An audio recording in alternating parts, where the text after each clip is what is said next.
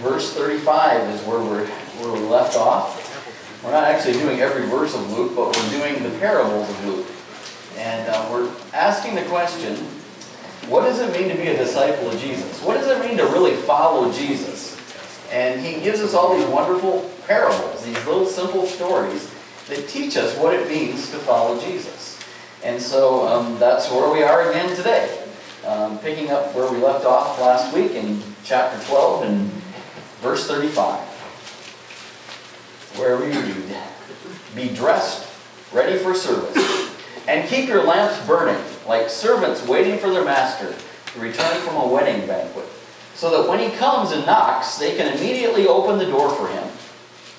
It will be good for those servants whose master finds them watching when he comes. Truly I tell you, he will dress himself to serve, and will have them recline at the table, and will come and wait on them.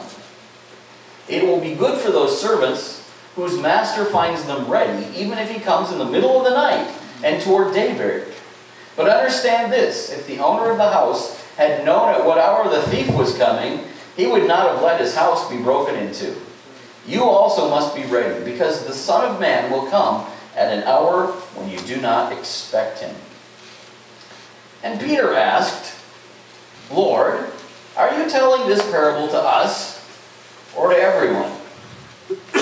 And the Lord answered, "Who then is the faithful and wise manager, whom the master puts in charge of his servants to give them their food allowance at the proper time? It will be good for that servant whom the master finds doing so when he returns. Truly I tell you, he will put him in charge of all his possessions. But suppose the servant says to himself, 'My master's taking a long time in coming.' And he begins to beat the other servants, both men and women, and to eat and drink and get drunk. And the master of that servant will come on a day when he does not expect him, and at an hour he's not aware of. And he'll cut him to pieces and assign him to a place with the unbelievers.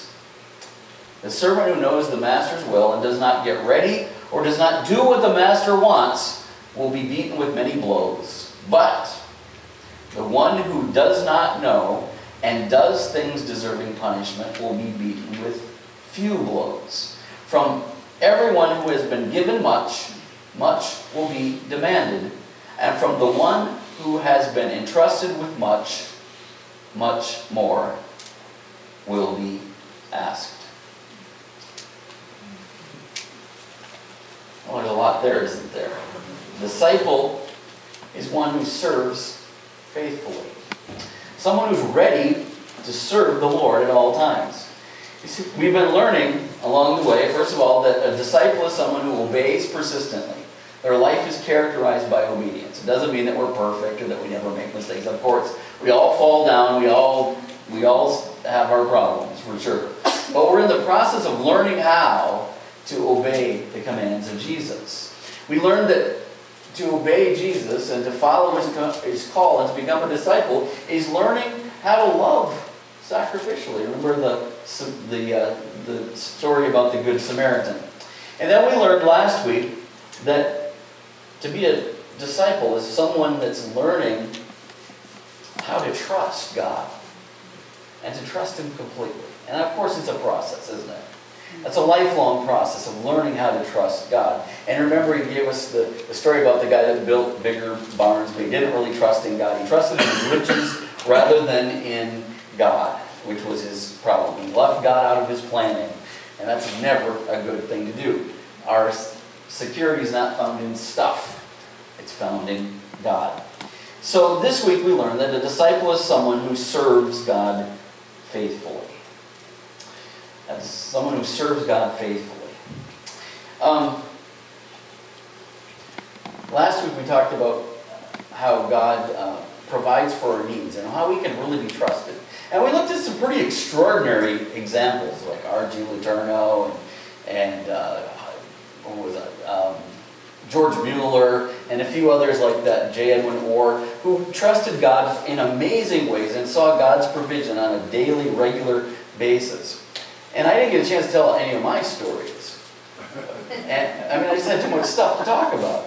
But the truth of the matter is God can be trusted. And I've seen it over and over and over again in my life.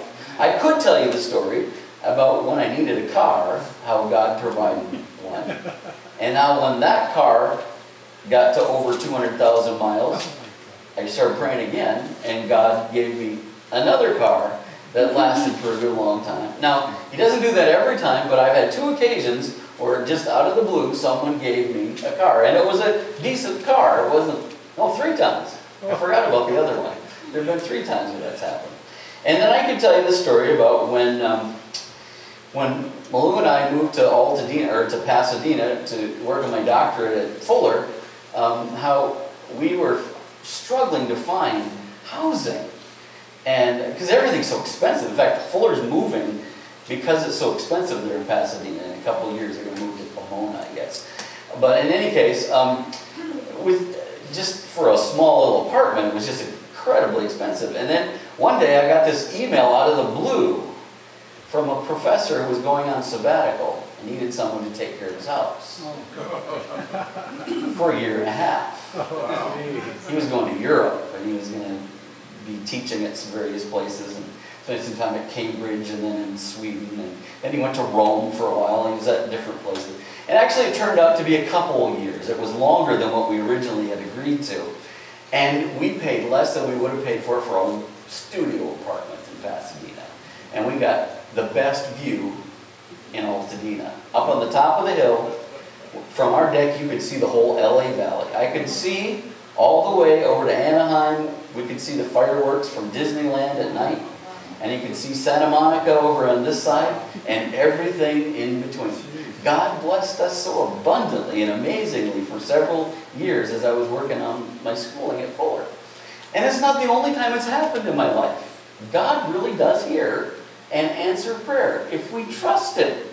Let me give you one other example. When I was just out of college, this is way back, this is ancient history for some of you, and there were a couple friends that I had. We all kind of had jobs. We were just trying to get started. We were just fresh out of college. None of us was really making all that much money. And I was working 3 part-time jobs just to kind of get by at the time. And we needed God to give us a place to live in. So 4 of us found a house-sitting situation. We got to take, and we were taking care of this house for like 9 months. 2 of them got married and moved on. And there were just 2 of us left. And then the owners were coming back again, so we had to find something else. We continued to pray about it. God, we need you to provide again. And all of a sudden, we got this call from this doctor out of the blue. Dr. Gallagher. And Dr. Gallagher said, I'm looking for someone to take care of my place. And I have a friend who told me that you 2 have been watching over another house and are looking for someone. And so we went and interviewed with Doc, and we got one of the best views of Minneapolis. We were up on the top of the hill, the highest point in the county. Literally, we had the skyline of Minneapolis out in front of us. And there were 4 golf courses within a couple miles of where we lived. And we were right by Lake Minnetonka, one of the biggest and most beautiful lakes in Minneapolis. We were just in the best place. And God provided that place for us for several years. Until I moved to Ohio, I had this place to live in. And it was cheap. We didn't have to pay that much. Basically, we took care of most of the utilities, and that's about it. And it was just the blessing of God. So, you know, when you do pray and you trust Him, it's amazing what doors God can open for you. I just want to throw those stories into the mix here. Because trusting God completely is the foundation for what we're talking about today, which is that when we really trust God, we're going to want to serve Him faithfully. And it's all part of the same context in this scripture. It's about God opening up the kingdom of God and His resources in our life. And therefore, what should we be doing? We should be good stewards of what we have been given. It all kind of fits together. If you can trust God for things, and you learn to obey Him, it's amazing how He blesses. And as we're faithful with those things He gives us, He opens up other doors of opportunity for us. It's a beautiful principle that Jesus teaches in this scripture. So a disciple is someone who's learning how to serve God faithfully. There's something I'm going to tell you about that house-sitting situation in a minute, but I'm going to wait. A disciple is a servant, first and foremost. To follow Jesus means that we become a servant. Now, let me not dress that word up too much for you. The word is doulos in Greek, and guess what it means? Slave. That's what it really means. Jesus is our master, and we are his bondservant. We're his slave. That's what Paul called himself in several occasions, and that's what Jesus here describes as our relationship with him. Now, of course, it's much more than that. He also calls us a friend, in other places. We know it's a close relationship, but in the sense that we are to humble ourselves and take a humble position, we're slaves, and he's our master. So at the heart of what it means to follow Jesus is to humble ourselves and to be ready to serve him at a moment's notice. Whenever he has something he wants us to do, we should be at his beck and call. We should be there ready to serve him. Whenever he opens a door of opportunity, he makes it clear to us that this is our job. This is what he wants us to do. Then we follow. We go for it. So he says in verse 35, be dressed and ready for service, and keep your lamps burning. Now, what is he saying here? Now, some of you might have, some other translations say it in a more interesting way. They say, gird up your loins. Now, sometimes I just kind of like what it says. And that is more literally what it says in the Greek. Gird up your loins. And it comes from a phrase that's used several times in the Greek version of the Old Testament. The first one is found when it describes the Passover. And they were getting ready to leave Egypt at any moment. And they were told to gird up their loins. In other words, you take the fabric from, they wore long robes. You take up the fabric and you wrap it around your waist. Because you're going to get out there just as fast as you can when the moment arrives. And you can imagine if you've been in captivity in Egypt and God's beginning to deliver you, and he says it could be any moment now. That's girding your loins. Okay? It's used to several other places in the Old Testament as well. But that's the first use and probably the most, probably the one Jesus might even have had in mind here. It's the ultimate. If you're going to be delivered, you got to be ready for this. And here he's saying our service should be the same way. We should be ready at any given moment to serve the Lord and to be accountable to him. So he says, like servants waiting for their master's return from a wedding banquet, so that when he comes and knocks, they can immediately open the door for him. So again, you've got this picture of a master he's at a wedding banquet, and it's late at night, and you don't know when he's going to get back, but you're the head servant, and you're in charge of things. You better be there at the door when he gets home. So get ready, gird up your loins, keep the lamps lit. In other words, we turn the lights on, but back then they had these oil lamps, and you had to make sure they had the wick trimmed, and you had to make sure they have oil in the thing. And remember, there was another story, another parable. We won't look at this one in this series other than right now, and that is the story of the 10 virgins. In Matthew 25, it talks about, and I can't help but think of my good friend Enoch Fakudze. He had a song about this. He was from Swaziland, Africa. And Enoch, he used to play the accordion, and he would say, the 10 virgins in the Bible. The 10 virgins in the Bible. 5 were foolish and 5 were wise. 5 were foolish, 5 were wise. It's going to the back of my head, sorry. It was delightful. He loved it. And you didn't have to hear the accordion part to really appreciate it. South African music, it's great stuff. But anyway, that story about the 10 virgins is, again, it's another wedding feast story. And there were these virgins who were supposed to go to the wedding party, and 5 of them were wise, and they filled their lamps up with oil, and they were ready. And so they didn't miss out on the wedding feast. But there were other 5, and they forgot to fill up their lamps, and they fell asleep. And guess what? It was too late for them. They didn't get to go to the wedding feast. It's a similar idea here, but here in terms of service. We're to be ready at all times to serve the Lord. This is the essence of what a disciple is there to do. When he says, come follow me, whether it was for Peter and Andrew, or whether it's for you and me, We're here to be servants of our Lord Jesus, to follow him and to do the things that he calls us to do and that he gifts us to do. And he gives us the resources to do. Now, we can't do everything, but we can do what he's called us to do and what he's given us the resources to do. And our job as a disciple is to find out what that is. But a disciple is one who girds up their loins and keeps their lamps burning and is ready for the master to come home from the wedding banquet. So be ready for service. Okay. So Exodus 20:11 is that text I was talking about. NIV puts it, keep your cloak tucked in your belt. So be ready at all times. Keep your lamps burning, even in the middle of the night. All right, so we'll just keep moving here. Some people have a gift of service. And some of you might be saying, you know what? I don't have a gift of service, so I don't need to worry about being a servant. Right? Just like those who say, oh, I don't have the gift of evangelism, so I don't have to be a witness. Right? All right, that's not how it works.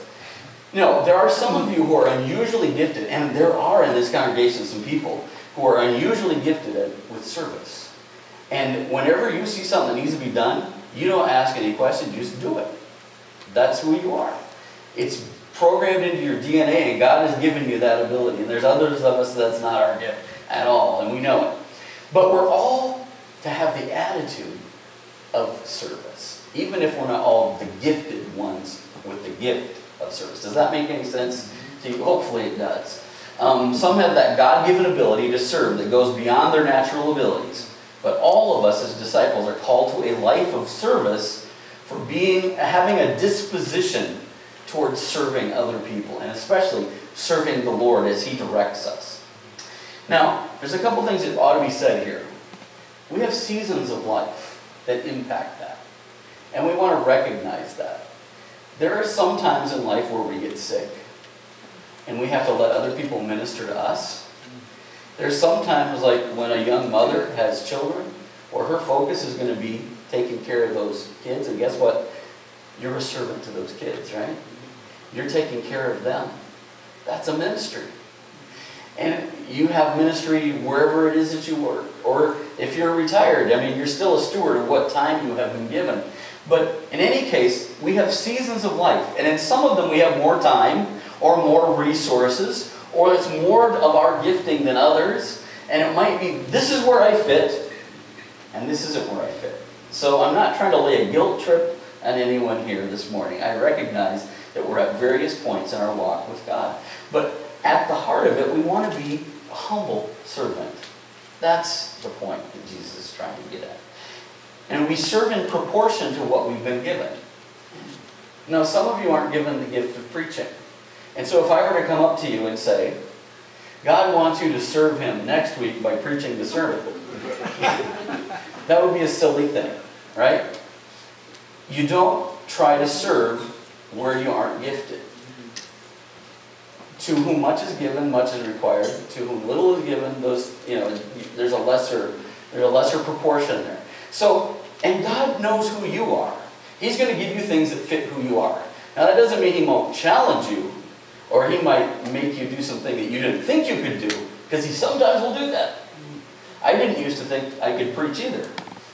But God worked around some things to get me up in front of people, and now they can't get me to stop talking. So there we go. A disciple, secondly, not only is it a servant, he's a steward. There's an interesting little word that's used in this text. And I'm sure you all want to know what the Greek word is. It's oikonomos. Oikonomos. And it's a word that's translated now as manager, or in some translations, steward. And it comes from the word for household, which is oikos. I thought that was yogurt. And it isn't. But in any case, it's Greek yogurt, right? But it's also a house or a household. And the person who's in, usually this was a slave or somebody who was under the employ of a master in a household. He was the one who was in charge of everybody else in the household. They call him an oikonomos in Greek, or a steward, or a manager is probably the word we would use to describe it. And we would hopefully hire the person and not enslave them. But back then there was no prohibition against that, so they did. But in any case, he was a servant of a household. So to a wealthy person, which is what we're talking about here in this particular illustration, he would have an economos, somebody who was in charge of all the other workers. He was manager over everybody. And so when the boss left the scene, when the master left, he was in charge. And guess what? When he came home, he was accountable to the boss, right? If they were sloughing off and they weren't doing their job, and they didn't do a good job, guess who heard about it first and most? That person who was in charge, as it ought to be. That's the word he uses to describe this idea of being a servant here. He's moved beyond just being a doulos. Here, he's talking about someone who is an oikonomos, so the one who's over all the other workers, or all the other slaves. And he's basically telling us that a disciple is someone who is always ready to be held accountable. A disciple is a steward. Somebody who's been entrusted with responsibility and will be held accountable for what we've been given. Does that make sense to you? So, what I didn't tell you about the story before, Doc's house. It was a nice house, good view. It was inexpensive. We had a great time living there. But there was one weird quirk to this house. It was that the doctor continued to live there sometimes. There was one room that was his bedroom that we left alone. And there was one room in the basement which was his storage area where he kept all the stuff. Now, what the doc liked to do was he liked to go hunting and fishing. And probably 3/4 of the year, almost the whole year, he was gone. But every once in a while, and we never knew when, he would come home. And he'd only be there for a couple days, or a week maybe, or maybe a couple weeks, but never longer than a month at the very most. And then he'd be off to Alaska, or he'd be going on a trip to Europe, or he'd be somewhere else. It was an interesting lifestyle. But the thing that I learned in that whole thing is you had to be ready all the time. You always had to have the dishes washed. Because you didn't know, is he going to come today? I don't know. We don't have any clue. He doesn't going to tell us. He's just going to show up. You had to make sure the lawn was mowed and all the bushes were taken care of and everything outside. You had to make sure you didn't have your socks in the middle of the living room. You had to make sure there wasn't a newspaper that was in the wrong spot. You had to make sure that everything was clean and looking good and taken care of. And it was a lifestyle. You had to live in readiness because you don't know when he's coming back. And you know that you're accountable for how you have used his house. Now that, my friends, is who we are. Everything we have is on loan from God. And we're ultimately accountable to Him, to how we live our lives, how we spend our money, how we use our time, how do we deal with our relationships, what kind of job do we do on our job, how do we use our leisure time. I mean, everything ultimately we're accountable to God for. It's all a gift from Him. And we're going to be held accountable for that someday. So he says, it will be good for those servants who the master finds watching when he comes. Ready. And the point isn't, and I used to think this when I was a kid, that I have to be ready for Jesus to come back. And he better not catch me doing something then that I ought not to be doing, right? Now there's some truth to that, but that's not the point. The point is, all the way between now and then, I'm to be ready. I should be watching. Because I'm going to be accountable to Him, whether it's at that moment or whether it's in between time, right? We're accountable for the whole thing. Not just the moment when He returns. But He gives us the idea here that Jesus is coming back and we don't know exactly when it is. And we like to speculate about it. We like to talk about it. We like to develop charts to try to determine how it all works together. But, you know, I always think of Spurgeon. You know, he's a great preacher, C.H. Spurgeon. He said, can you explain to me the 7 trumpets of Revelation? And Spurgeon says, No, but I can blow a trumpet in your ear and warn you to flee the coming wrath of God. I can blow a trumpet in your ear. There you go. Sometimes we get lost in the speculation. But the point is, he's coming back someday. Someday you're going to be accountable to him. And the way we live our life, we want to live with an attitude of a servant. Humility. Of looking to meet needs that we can legitimately meet. Now, we can't do everything, but there's something that each of us can do. He talks about this thief that comes in the night here. In verse 38, it will be good for those servants whose master finds them ready, even if he comes in the middle of the night or toward daybreak. But understand this, if the owner of the house had known at what hour the thief was coming, he would not have let his house be broken into. You also must be ready, because the Son of Man will come at an hour when you do not expect it. I always figure that means that every time somebody writes a book and sets a date, that they're wrong, right? And it's true too, but okay. And then Peter, of course, has his grand question. I love the comic relief of Peter. Lord, are you telling this parable to us or to everyone? And you notice how Jesus answers the question? He doesn't. So the answer is yes. Of course, it's for you and for everybody, and it's for us too. We all need to be wise stewards of what we've been given. We don't know when Jesus comes back. So between now and then, I want to live my life so that when I stand before him someday, he's going to say, well done. Well done, good and faithful servant. Because we're all stewards, managers of koinomos, if you will. Joel Green in his commentary writes, disciples are to be the kind of people who are always on the alert. Always on the alert. Always ready. Always waiting. Always looking for ways that we can be of service to Christ. How we can be a servant. And there's an interesting twist in this little passage where he tells us that it will be good for the one who's a good steward, because when Jesus comes back, he's going to put on the towel. He's going to come and serve at the banquet. Those who were good stewards. Wow. Now that's a fascinating little twist to the story.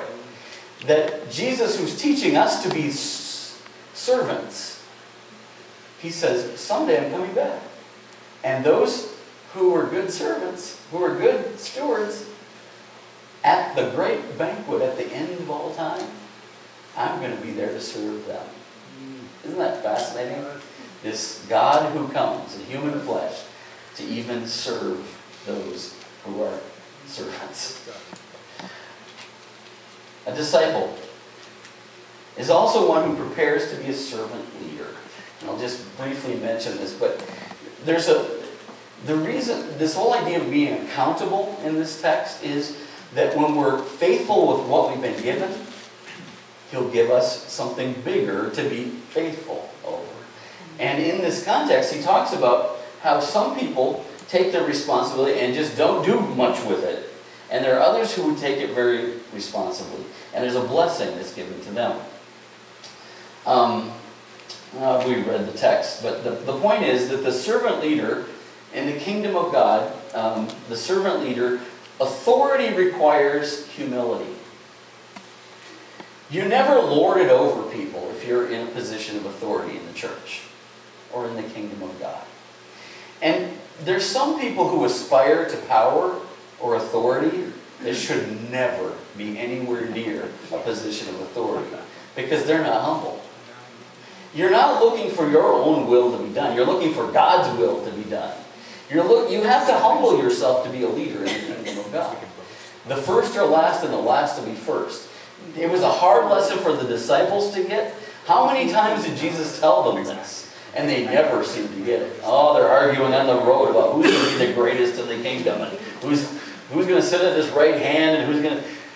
They just never seemed to quite grasp onto this idea that it's in humility that God exalts people. And so it is in the church. We all ought never to lord it over, to seek power, to abuse power.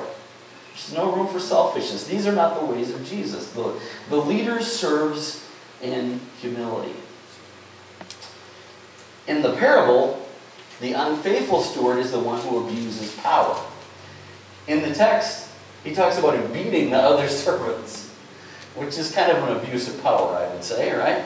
And obviously, this is a parable. This is a fictional story about truth. But the point he's making is he's abusing his situation. He's beating up the other servants instead of caring for them and making sure they're doing the best job that they can do, that we're all fulfilling a responsibility. Instead, he's over there beating on them and lording over it. You see, they forgot to be ready and watchful. They forgot that the master is returning.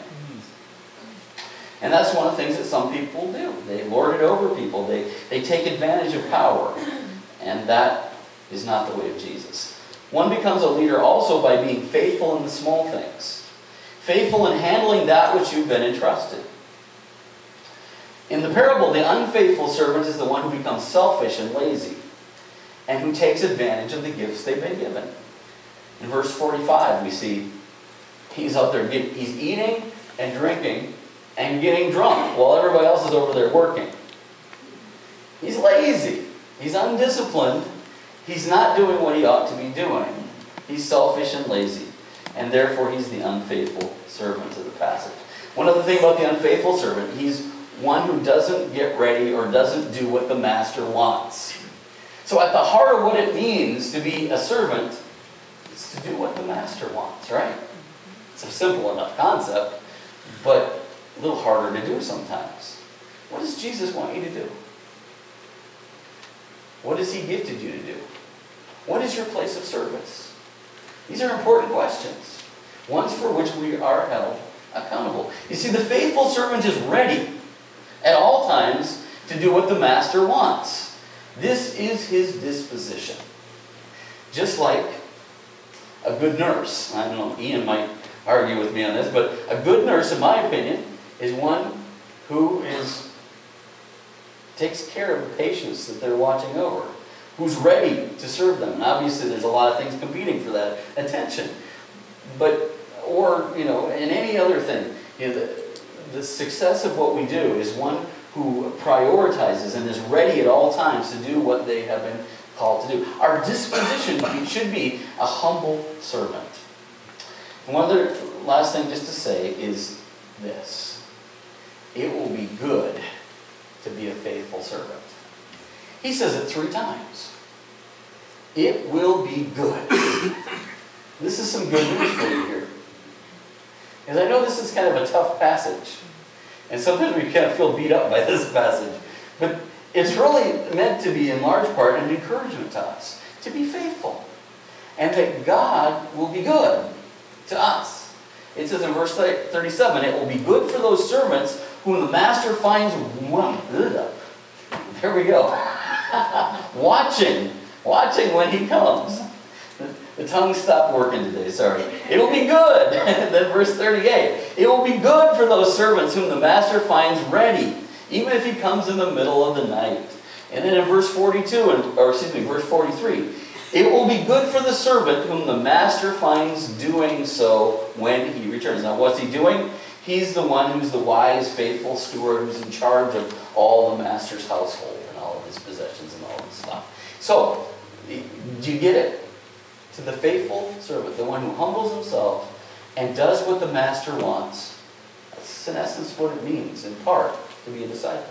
Just as much as to obey him and to love and to trust, so to serve faithfully. You see, everyone to whom much has been given, much will be demanded. And from the one who's been entrusted with much, much more will be asked. Your talents, your gifts, your resources, your relationships, your time, they're on loan from God. He's the source. And ultimately they're his. The disciples are learning to live as a faithful servant, steward of what he or she has been given. And you are held accountable for how you've used those things. The unfaithful servant is going to regret their choices. Now, to use the analogy of the text, he gets cut up and beaten. That's kind of brutal. I know. Thankfully, it's an illustration. But it's saying something important, isn't it?